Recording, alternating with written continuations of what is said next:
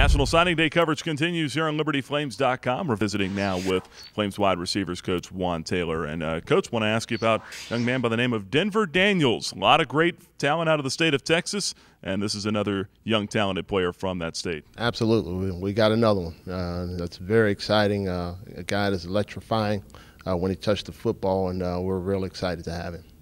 What really stood out to you when you first saw him? Was it his speed? Was it his ability to catch the football? Was it all of the above? What was it? All the above, but when we're going out looking at receivers, we wanted a guy that just could accelerate and make guys miss, and he definitely fits the bill of what we were looking for.